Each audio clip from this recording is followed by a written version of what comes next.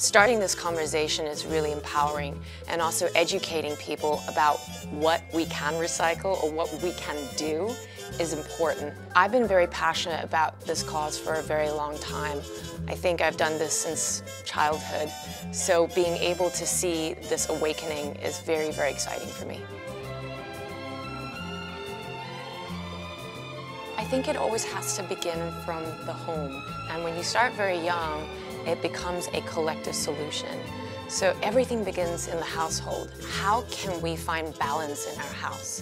How can we waste less? How can we think with intention what we're doing with our waste? There are many other elements to it as well, but let's start with the home.